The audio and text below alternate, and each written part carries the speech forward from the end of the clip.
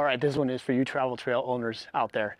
If you have a weight distribution hitch for your travel trailer and you do not own a HitchGrip, you need to get one. Now the HitchGrip is basically just a handle with some grippy teeth on it that grabs the ball of your weight distribution hitch and allows you to pick it up one-handed with this handle. It is absolutely a back saver. Weight distribution hitches can be pretty darn heavy, and more importantly, they're covered in grease, they're awkward, and so every time you pick it up, you're gonna find grease on your pants or your shirt.